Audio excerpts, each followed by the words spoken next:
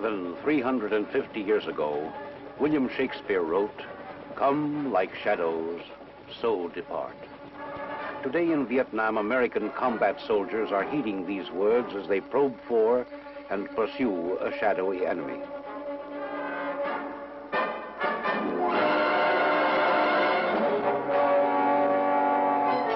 In Vietnam, the enemy is called Charlie. He may be any place and anyone, man, woman, or child. For neither the North Vietnamese regular army nor the sinister Viet-Cong fights according to what might be called the rules of modern warfare. Bold, tough, and crafty, theirs is the strategy of the guerrilla, to avoid open conflict and fight from ambush, or to infiltrate civilian populations and spread confusion and terror by murder, mine, or booby trap. The only effective way to counter these guerrilla tactics is to beat Charlie to his punch, seek out and pursue him before he can put his plans into operation. Thus, in Vietnam, when intelligence sources indicate that the enemy is preparing a buildup, our forces move swiftly to catch the Viet-Cong off guard and frustrate their plans. This is done by means of a strike operation.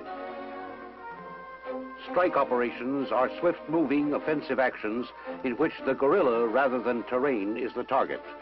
Because guerrilla forces are constantly moving and shifting, planning for a strike operation must be flexible from the top down to the squad. Each man involved must be well briefed on the job he is to do and prepared to adjust quickly to changing battle conditions. The briefing sessions sound like this. Tomorrow morning, 0700, we are scheduled to depart on Operation Oshkosh. We'll go into an area in battalion strength. B Company leading, C Company, and an A Company. We'll load the choppers at 0730. Loading procedures are the same as usual. The enemy situation is company strength. Their known weapons in this area are small arms and booby traps. Our mission is to sweep an area of approximately 6,000 meters. B Company will be on our right flank. We'll set up in a blocking positions. We'll carry water and rations for 2 days. Chain of command is the same as usual. Frequencies and call signs for the companies is the same. If there's not any questions, let's move out.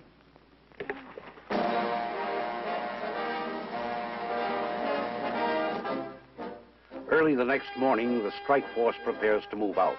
Once committed, it gets underway with a minimum of delay and a maximum of secrecy. Waiting to board the choppers provides a welcome break from the tension which has been mounting since the strike operation was first announced.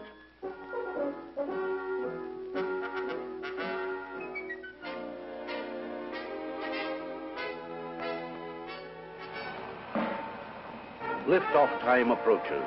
The helicopters, which will carry the strike force to the enemy, are fueled, warmed up, and boarded with a quiet efficiency that says more clearly than words, these men are pros. Then they are airborne.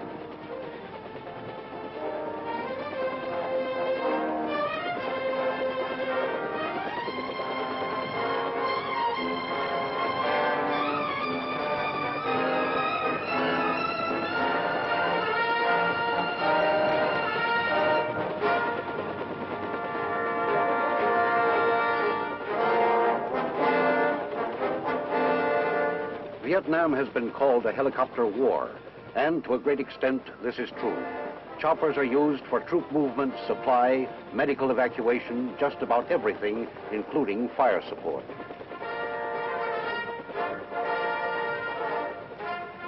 Up ahead, an armed helicopter blasts the areas around the landing zone, or LZ, with rockets. Bitter experience has taught that what looks like the best LZ may be well surrounded by Viet-Cong defense positions. So the selected landing sites must be carefully scouted and softened up before landings are attempted, since helicopters are most vulnerable when landing or taking off. As the choppers approach their destination, tension mounts. Even the newest recruit can see what inviting targets they make for VC automatic weapons fire.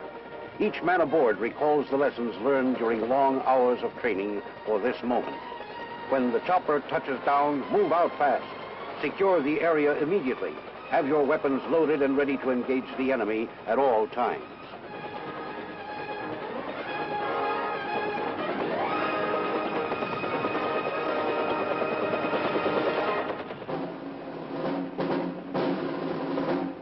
There is a slight bump, and the men are on the ground, running for cover.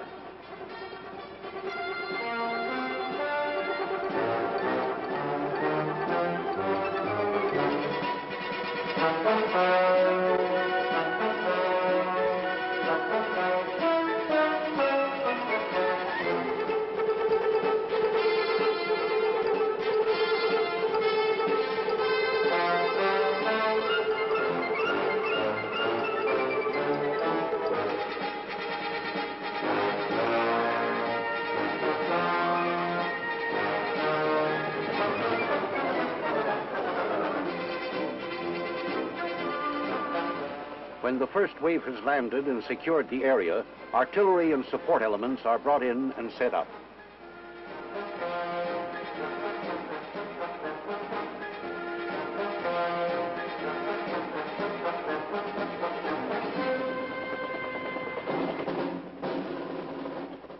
Then the command is move out.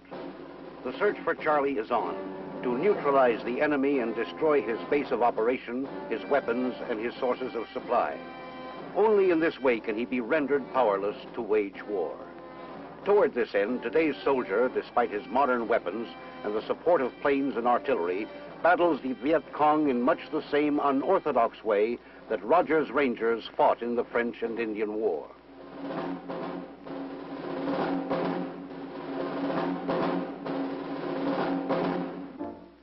For example, in cross-country operations, he has learned to avoid Charlie's ambushes and booby traps, and has himself become an expert at laying an ambush.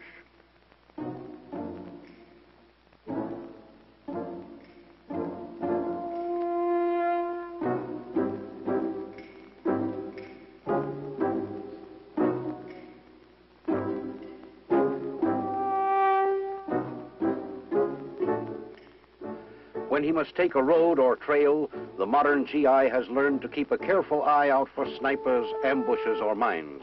On patrol, he keeps a protective interval between himself and his mates.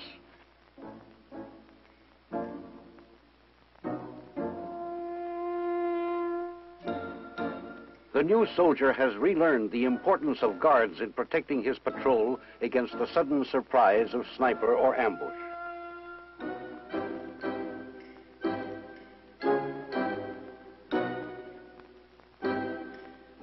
And he's come to realize that security must be kept out when crossing a stream or ravine. The far bank must be free and clear of the enemy before the main body crosses by assault boat or by fording if no other means are available.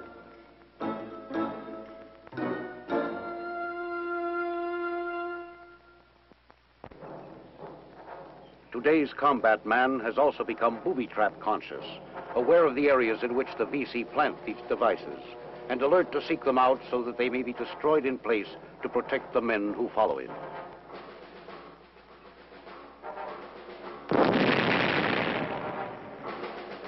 The modern soldier has discovered that in jungle warfare, nature can be as dangerous as the VC. Heat exhaustion, insects, or contaminated food or water can put him out of action as surely as a sniper's bullet. So he's learned to counter these enemies by using the precautions, medicines, and chemicals which are effective against them. Last but not least, today's GI has learned through hard and often bitter experience that no two patrols are alike, except that all such missions are uncomfortable and lonely.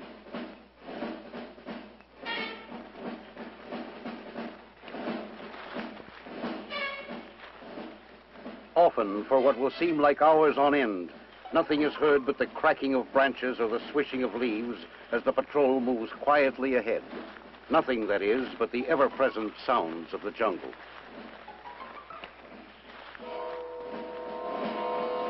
In Vietnam, operations larger than platoon size usually force the enemy into hiding. It's the small unit moving quietly like this that has the best chance of catching the VC unawares.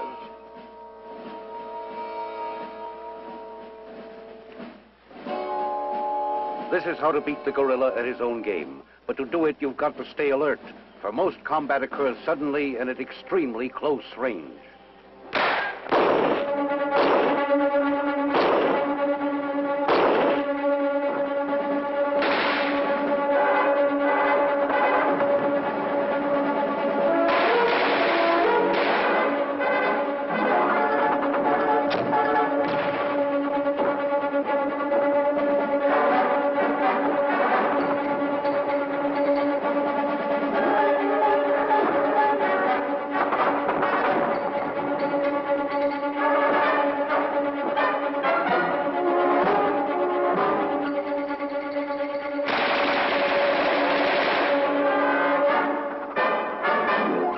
Then, almost as suddenly as it began, the ambush is overcome.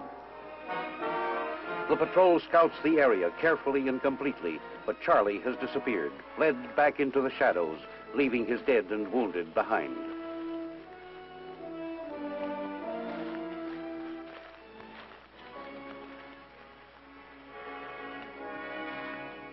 Guards are posted to warn against his reappearance. Not until then can the men relax their guard enough even to bind up their wounds.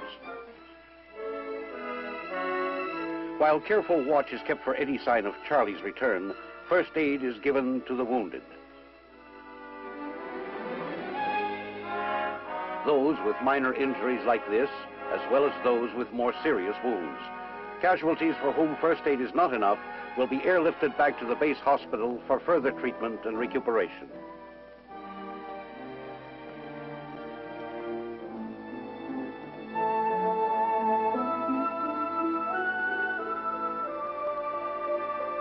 The others return to duty, ready once again to move against the enemy. The patrol is still intact. Our casualties have been light. The enemy cannot say the same.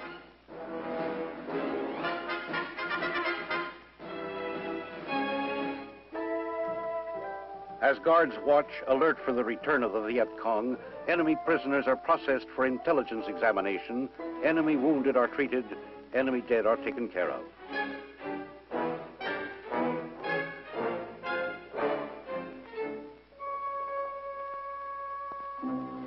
Then the patrol is on the move again, pressing forward toward the village, which is its objective.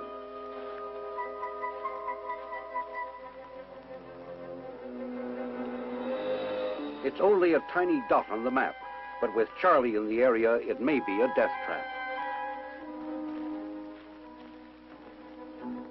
So although the hamlet appears deserted, it's studied carefully before entry is attempted. And by radio, the patrol's plans are coordinated with higher headquarters. Men are positioned to block possible enemy escape routes from the silent, seemingly empty village.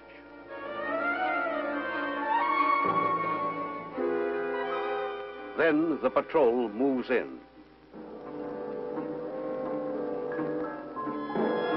The village seems deserted, so while part of the patrol checks for booby traps or mines, other men enter and search the houses.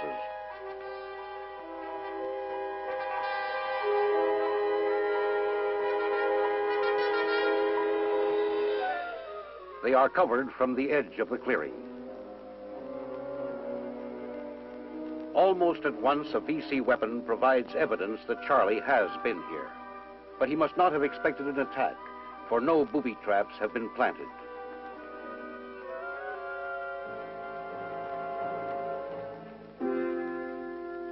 Then the natives begin to turn up. Hiding in the houses or in caves, they are carefully searched out, gathered together and asked for their identification papers. Charlie has been here. If he's here now, he must be rooted out.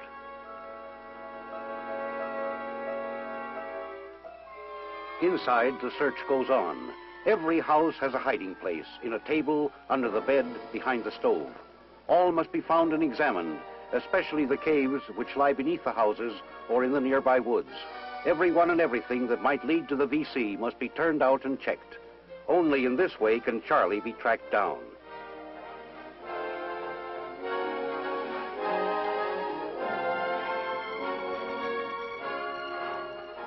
As the natives are gathered in, they are intensively questioned with the aid of Vietnamese interpreters.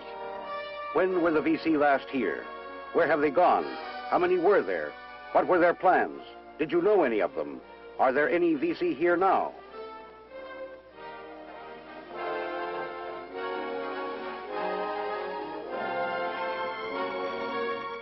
Much vital information comes from these interrogations, including identification of suspected Viet-Cong, who will be airlifted out for further intelligence questioning.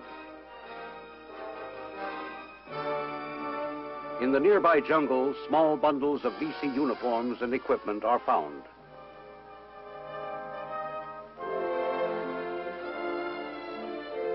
And in a tree high above the ground, a cache of rice is discovered.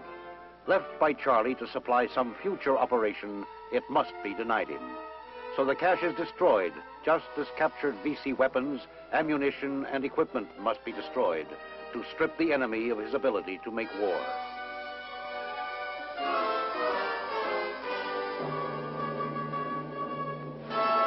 Charlie must also be denied shelter, so Viet-Cong huts are burned, after positive identification as such. Great care is taken to leave the homes of friendly Vietnamese civilians unharmed, but VC dwellings are systematically destroyed. Charlie must have no place from which to operate. As the enemy is being routed out of the village, members of the patrol stand guard against the return of the Cong. Friendly natives have disclosed that the VC occupies an abandoned plantation a few kilometers distant. This is Charlie's lair, his center of operations in the area. This is where he must be met, drawn out from the shadows, and defeated. The situation is explained to higher headquarters.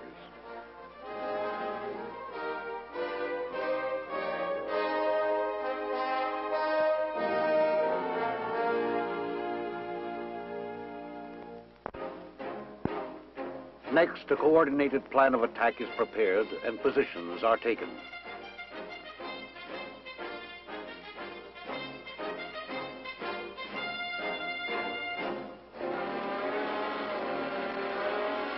Then the attack begins with heavy mortar and artillery fire on the plantation from the landing zone to neutralize the enemy's installations, break up his troop concentrations, and block his escape routes.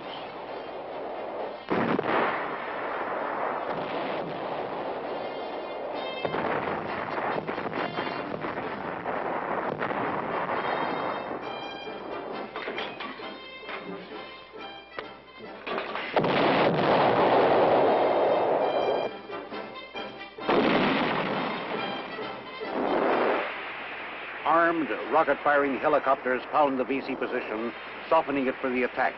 Now, only minutes away. As the bombardment continues, the patrol waits. This is a coordinated effort. Its turn will come.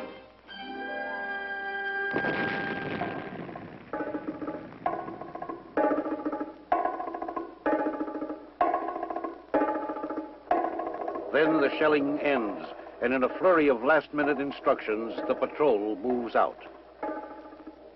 As the men re-enter the jungle, every available helicopter is used to airlift casualties to the base camp for treatment. Prisoners and VC suspects are taken back for further questioning. The patrol moves ahead, and the old tension has returned. Charlie's up ahead, but where? Any moment he may strike. The men move on, alert, wary, tense.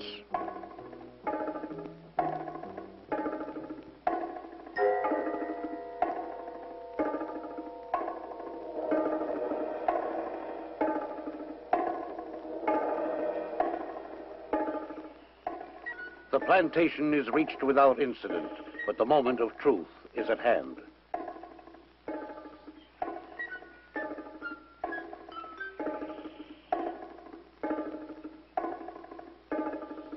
For an instant, nothing is heard.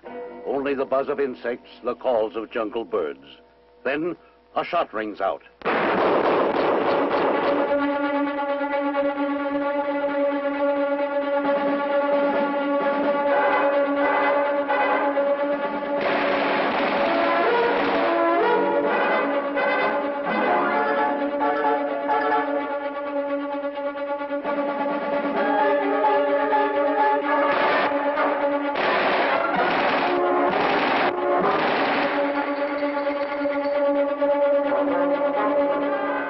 Abruptly, the firing ends, and the patrol moves on into the enemy's stronghold. But where is Charlie? Since the firing ceased, he's vanished. But he's not far away.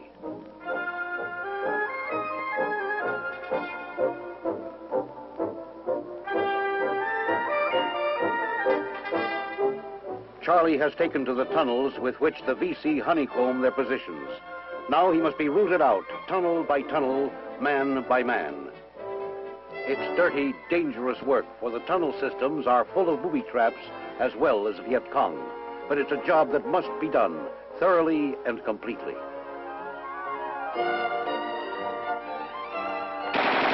The Cong construct tunnels and bunkers that can withstand most bombs and artillery fire, and they camouflage them well with concealed entrances and exits. In these, the guerrillas may hide for days, even weeks, lie in hiding until the time is ripe, then pop out and attack our troops from the rear. That's one reason that all tunnels and fortifications must be searched and cleared.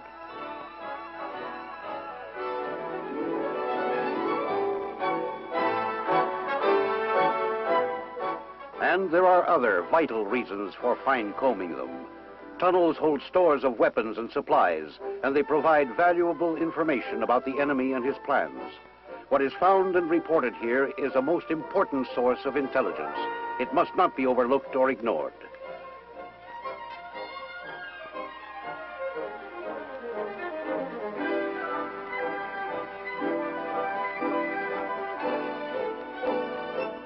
For the same reason, huts and other buildings are investigated, even though they appear to be destroyed.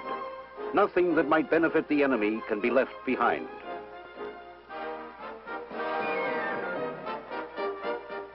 VC casualties are checked for identification papers, orders, or other significant documents.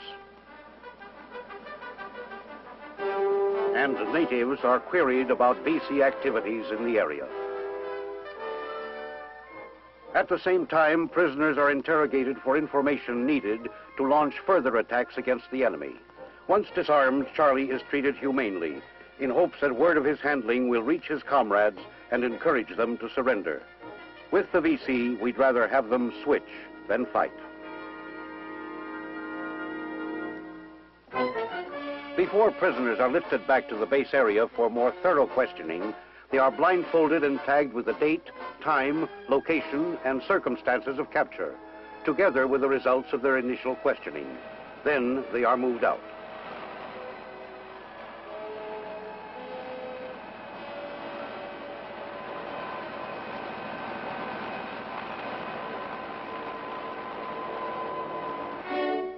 When the tunnels and bunkers have been cleared, they must be destroyed, for the strike force can leave nothing of future value to the enemy.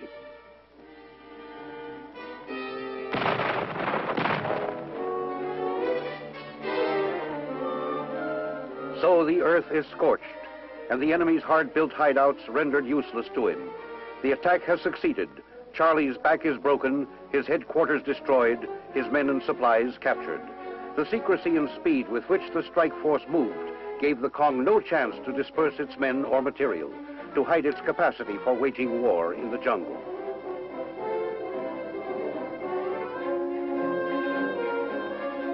What was to have become a major staging area for VC activities in this sector has been cleared. Its arsenal of modern and effective Chinese or Russian-made weapons retired from the conflict. The captured items are sorted, classified, and tagged for later study and evaluation.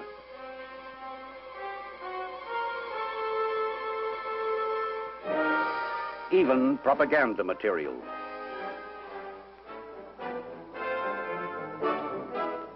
What has no intelligence value is destroyed or rendered useless so that it may not serve the enemy.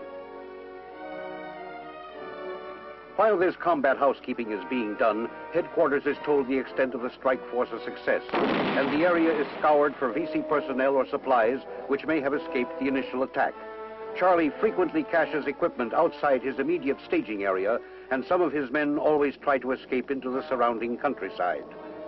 So before it leaves, the strike force mops up any such remnants of the VC which have scattered throughout the vicinity, leaving no nucleus around which the Cong can form again. This is how the enemy is destroyed. This is how his lines of communication and supply are disrupted. The strike operation keeps the enemy on the defensive. That's why it is a must in counter-guerrilla warfare. The success of a strike operation is usually measured by the number of enemy buildings and fortifications cleared, by the amount of food supplies, ammunition, and weapons taken, and by the number of VC guerrillas accounted for, dead, wounded, and captured. By any of these measures, this operation has been a success. Thanks to the brave men of this small force who wage freedom's battle in this alien land, the Viet-Cong have been dispersed in a tiny corner of Viet Nam. Another routine strike operation is ended. Now that the strike force has completed its sweep through its assigned area, it is ready to be lifted back to its base. Guards are posted about a carefully cleared landing zone, and the battle-weary troops move toward it to await the helicopters, which are already on the way. A colored smoke signal marks the LZ, and in it a tired man can see many things. Escape for a few hours or even days from the discomfort and tension of jungle warfare. Hot showers and cold beers, a good breakfast, the sound of rock and roll. It's such simple pleasures that make this tough and dirty war tolerable for the men who fight it. And fight it they do, with all their hearts and minds, for these are men not afraid to face up to their duties and obligations. They know that theirs is the cause of truth and justice, and in the end, they will prevail.